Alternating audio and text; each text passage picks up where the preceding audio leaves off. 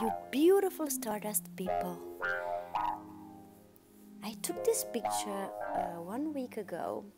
I love this little chubby tree and the fact that it stays so close to this bench. And I thought, what if we were like this object that someone puts us one next to each other, and we didn't have the choice of leaving the person we are with. Right?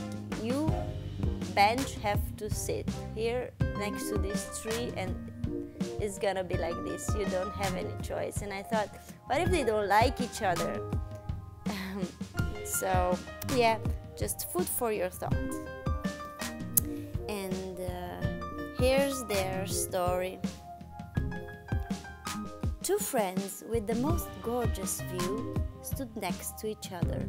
The question mark just grew and grew. What if they did not like each other? That they were different, you could see. One thing they had in common.